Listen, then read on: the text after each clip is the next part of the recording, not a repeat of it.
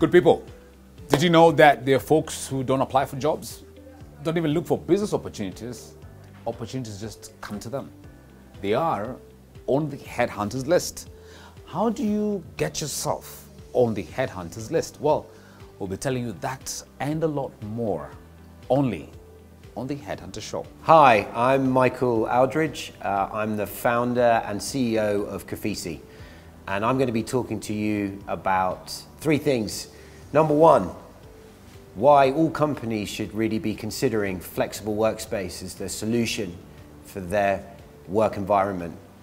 Number two, I'm going to be talking about the impact that flexible workspace really has on your teams and why having really stimulating and sophisticated workspaces can increase the productivity of your business. And number three, I'm going to be talking to you about Kofisi and how we do things differently, making sure that all our members have a great day at work as they experience hospitality-led services and environments. Welcome to the Headhunter. We begin this episode with a conversation about what are the trends looking at like on the future of work. So there's been a lot of conversation about working from home, working in flexi spaces, and we're honored to have none other than the CEO and co-founder of Kofisi, that's Michael Aldridge, with us. Take a look at his profile.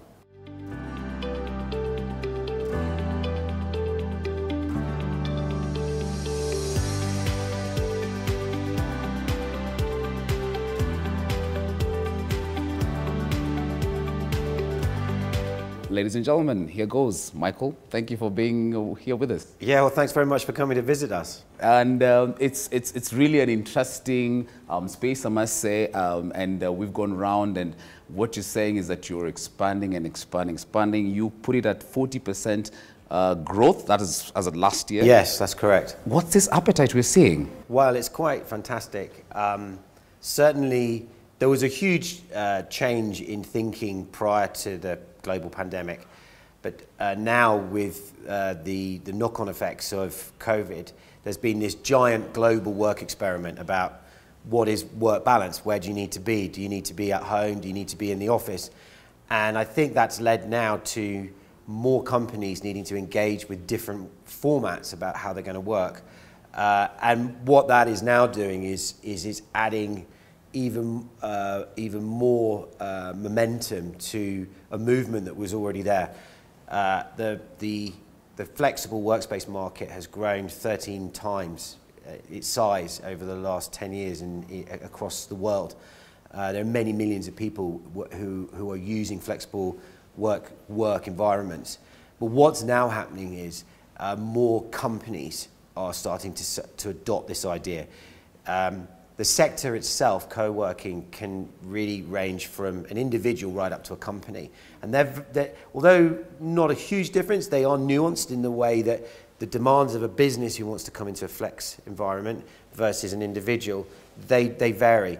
But what we're finding now is that more and more companies are realizing that they can deliver their workspace through better, more expert work environments by coming to work with experts.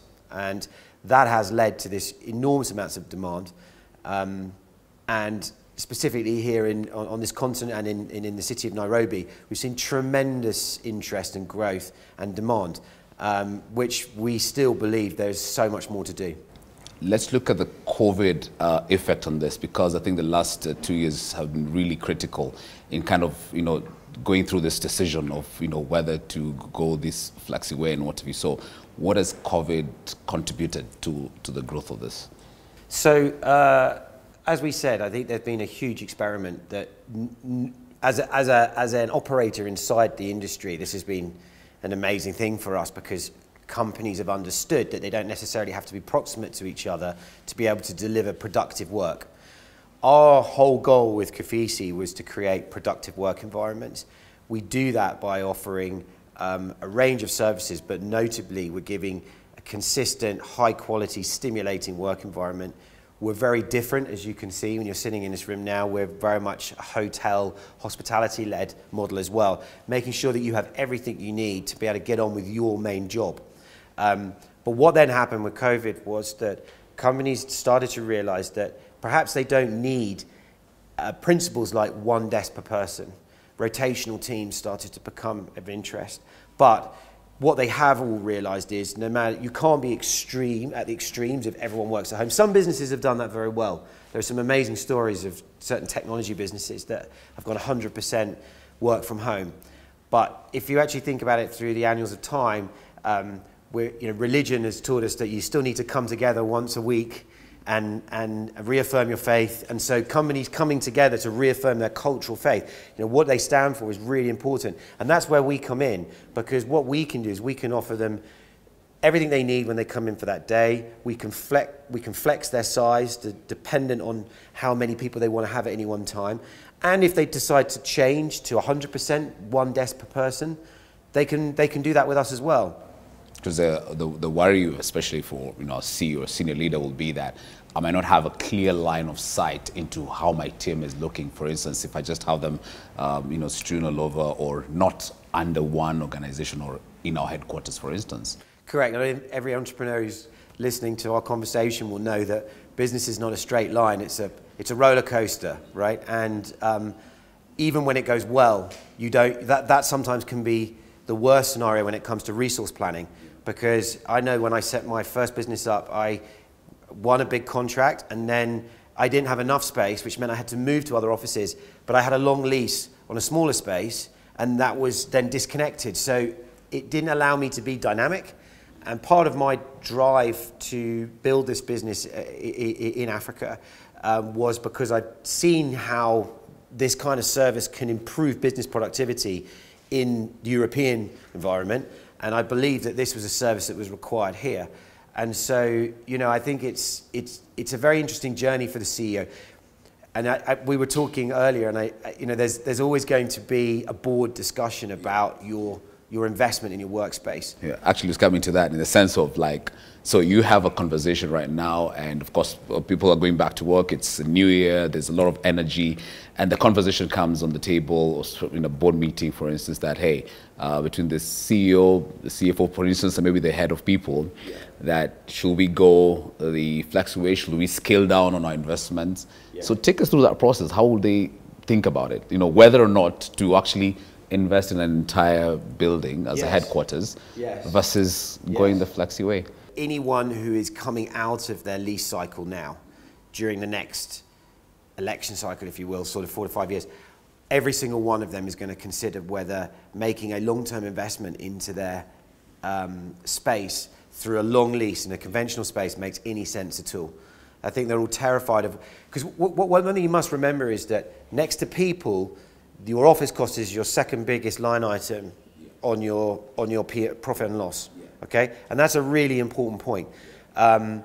When you then look at it and you consider all of the costs, and this is where sometimes the education is required, when you actually look at all costs, which bridges both the capital expenditure budget and the operating expenditure budget, you add those together and you consider that total cost plus the inefficiencies of time, the inefficiencies of space, the inefficiencies of buying, because they're not experts in this. We do this on a day-to-day basis.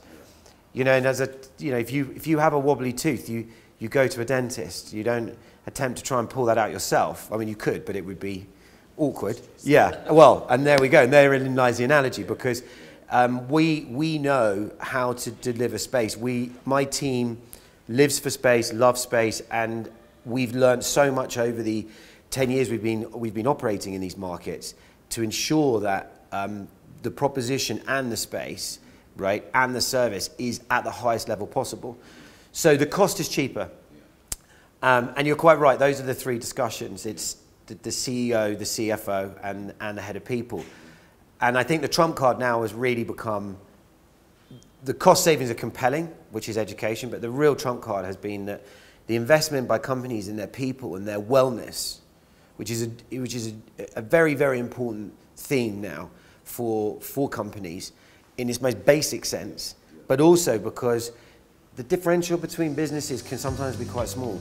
If you look at any industry where there are duopolies or there are a small team in the higher league, how do you differentiate yourself from your competitors?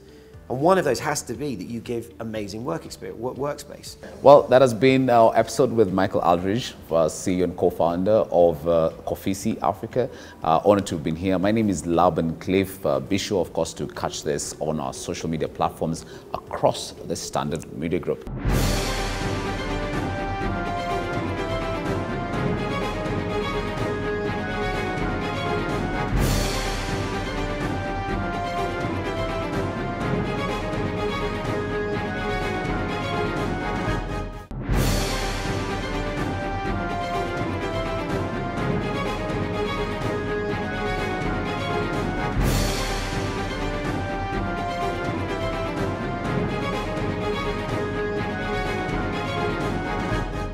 As the Headhunter Show, of course, what we hope to achieve is really talk to, of course, the business leaders, really get their insights into how the trends are looking, especially in the organizations.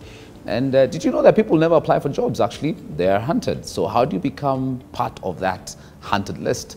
And I'll reach out to Michael as well, and just to get his beat about his management bit, because of course with our target audience as well, and the people who are watching us, they're really keen to see how do they improve themselves and how do they improve their business. Let's look at the international investor. And right now, of course, there was a wait and see, especially with COVID and stuff. There wasn't any movement around, but Kenya is really big on attracting international investors.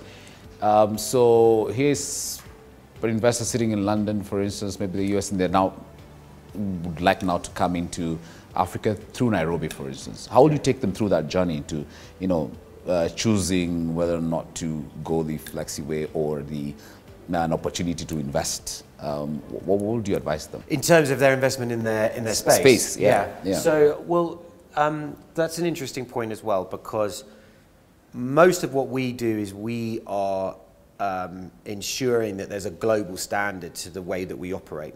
We're trying to make what we do very recognizable and available to African either companies, deployed teams, or multinationals. Okay, we very much focus at that company end. If you are an international business and you are based in New York, or you're based in London, or you're based in Berlin, you are very aware of the concept of flexible workspace. And nearly 10 to 11% of commercial space in these developed cities are moving towards flexible workspace, which means like 1 in every 10 floors in a building, right, is actually flexible space, which is incredibly compelling data, especially when you actually look here at it. If they took that 10%, here we're under 0.5%. So there's a 20 times growth market in flexible working just to catch up. And we know that in the African environment, it's brilliant how all of the countries and cities leapfrog to the correct answer. So we expect to see tremendous growth in flexible workspace across the whole sector. And so most of those businesses recognize that product, they understand the benefits of it, and they like the flexibility. So they will naturally, if you're engaging or entering into a market, those kind of companies are coming straight to us because we give them the platform to start. Another question just comes to mind, thanks to Michael for these insights, is so what happens to this, realtors, investors into, the skyscrapers who are quite keen, or they've seen that appetite on office spaces, and now they're seeing the flexi spaces. Yes. From a construction contractor's perspective. Yeah. What's going to happen to the business? It's good, but there's a little bit of a tension relationship that's brewed globally between the real estate owners, the real estate brokers, and the flexible service providers. It shouldn't be that way though, because at the end of the day, two things. One is we're a very good tenant for a building, because the thing I trade is the space. The thing they want to sell is the space. If I was a startup company selling buckets and I lose my big contract, I could go out of business, and then the landlord has got a defaulting tenant. Whereas if I lose a client in my main trade, which is space, I find another client to come in. Okay, so we're holding hands a lot more. Okay, and that's a very important thing.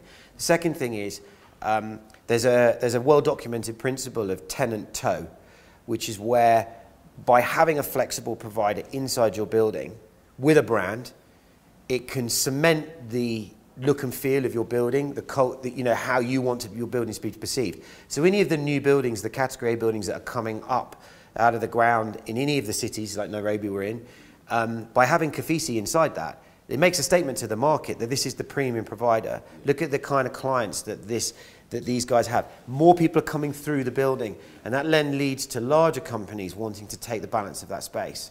So there's an ecosystem. But what the building landlords need to understand, and I think they're getting there, is the world of I put a building up and I just take the rent and I take some service charge. That is changing because every customer is needing more. And so the winners will be those that understand that ecosystem. And we're seeing a lot more of that happening now. Thanks, Michael. Now let's look at your crystal ball. If you're looking now into the future, so you have this flexible workspaces out. There's a lot of investment in many more. You see great appetite in that. What is the other opportunity or the business opportunity that you're seeing that is brewing, especially after investment in this field? Last year, we're very grateful for the fact that we had our best year ever. And 2021, we grew our space by 45%. We are now managing 200,000 square feet of space. We'd like to be 1 million square feet of space. That's a 65-story building to sort of help people understand that. Yeah. But interestingly, that's half the size of the Empire State Building. So, that's one building. And actually, when you think about how much that could be done in our core product, there's nothing to say we couldn't be 5 million square feet of space. But in terms of your question, our principles have always been around creating a great day at work by combining space, technology, and service. We've made huge investments into our integrated technology inside the spaces. We're app controlled across most of what we do.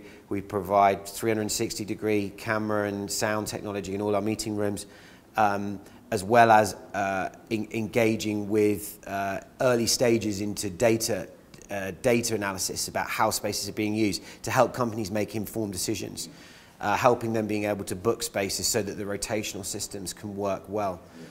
Our service area will be another big growth space for us.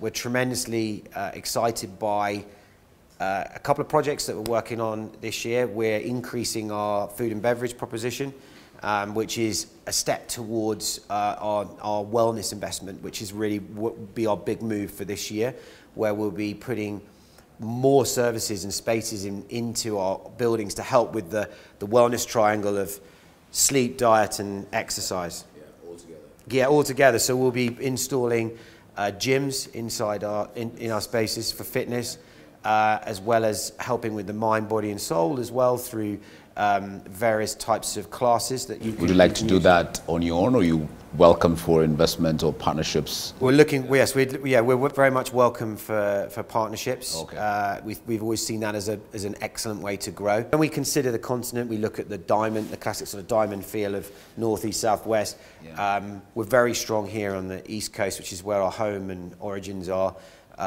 We are looking at going into neighbouring countries and cities. We've looked at Rwanda, we're looking at Uganda. We have ambition for Ethiopia over time, and then other areas in the east. But we're very strong here. We're the largest provider in Nairobi, and but then we're also launched in the west. Unfortunately, just before COVID started, so that put some brakes on our expansion. But we like Ghana as Accra as an opportunity for us, and that's something that we will really pursue heavily this year. And then the north, which is a completely different environment contextually. We're very interested in Casablanca. We're very interested in Cairo, and then of course the south. But South Africa is the southern area is a bit more populated with supply. It's not to say our product line wouldn't work there. We have operations in Johannesburg, and we are looking to expand. It's probably not our top priority, but we're very much a client-led business, and so we have multinationals who are in centres with us across the whole of the continent. Get a feel from, especially looking at the business community, because there's just a whole lot of, I can't say confusion, for instance, but I say a lot of consultation. So you're sitting there as a consultant to some of these businesses, for instance, even in small scale business, forget about the large ones, as I say, and Kenya is very vibrant in that whole SME space. What would be your advice for them, in terms of how do you now handle this key cost that you actually say that it's second to the people cost, which is your, cost of office operations? I think it's important that first of all that the companies understand the relevance and the need, right, of great workspace, because your team is your most valuable asset, and you need them to be able to operate effectively. So whenever I talk to a company, it's almost as simple as, you can draw a line down the middle of the page. Right-hand side is your core product, what you want to do. Everything on the left-hand side you need to ensure is great for your team, but you should work with expertise to deliver that. So there is it can be quite seducing when you actually look at the cost per square foot or cost per square metre of real estate in its raw sense. But you've got to go through an education curve to understand all the impacts that space will have on your profit and loss, or on your very valuable investment funds. So by working with a flexible provider, you're getting so much more for your money.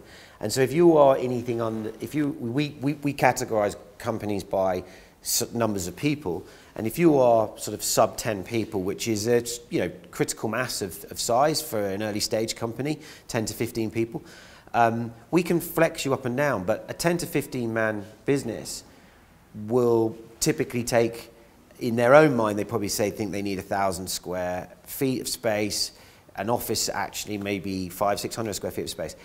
But if you consider if they take an office inside one of our spaces, which is 50,000 square feet, they're getting access to another 10,000 square feet of facilities. So they've now, for investment in 1,000, they've got 11,000. And that will drive productivity for your business. And I think it's what we would call a no-brainer decision. So, for instance, what does the future look for you as Kofisi? From where you sit, I think you and your management team, what are you working on? What are you thinking about, apart from expansion, apart from, looking at the trends in business? Yeah, I think for us, our pursuit of excellence is something that keeps us awake at night. We want to ensure that our members are really getting a great day at work every day. We live by a value of every day is day one. We want to make sure that everyone who comes in every day feels the same as they did the first time they came. Hopefully the way you felt today when you visited great. us. Thank you. First time and enjoyed it as well. What we are doing more of this year is investing a lot more in our people as well in terms of training. It's a big area for us. Personal development and development of critical resource in your people is something that we're working very, very hard on. We have amazing event spaces, our knowledge rooms, which are really driven to assist companies to be able to do training for their teams, to be able to strategize, whether it be for a small senior team to a full divisional team, coming into those spaces for the day and going on a journey together where there's a commonality of theme across that, which is that they are trying to knowledge improve and to share more or to get better. And I think that area of development is a really important feature of the way we think, and will be a very important driver for us over the next 12 months. So what would be your parting shot and your management advice from where you sit as MD and co-founder of Kofisi? From my personal point of view, I think personal development is a critical theme to your career journey. It's not something that necessarily always comes across on the page. It's not something they necessarily write on your CV. But I think that comes through to me in interviews, right? When someone actually understands and has thought through. I mean, I often ask people questions like, what brands do you respect? Like, what kind of services have you experienced that you think are great? And I'm asking them so that they can think outside of what is our little box, but also kind of bringing value add into the job, which is, the jobs are often defined because they have to be, but at the end of the day, what you're doing is you're part of a team, and you have to be able to work together to drive your vision through, right, and to make it work. So I think that roundedness is a really important feature for individuals. Just stay current, you know. There are great mechanisms. We find great talent through social media, through LinkedIn, and you know, we have a website page for our roles. So as you say, we're always looking for great people. Great. What is that one critical aspect you look out for in your next hire? To me, it's an attention. It's an attention to what makes things not just good, but what makes things great. That's what I look for in a person. Great. Michael, thank you very much. Thank you so much for the chance as well, and good to be here, and thanks for hosting us. Welcome. And for the partnership as well with the Headhunter. Great. Well, that has been our episode with Michael Aldridge, CEO and co-founder of Kofisi Africa. Honored to have been here. My name is Laban Cliff. Be sure, of course, to catch this on our social media platforms across the Standard Media Group. My name is Laban Cliff. Have a good evening.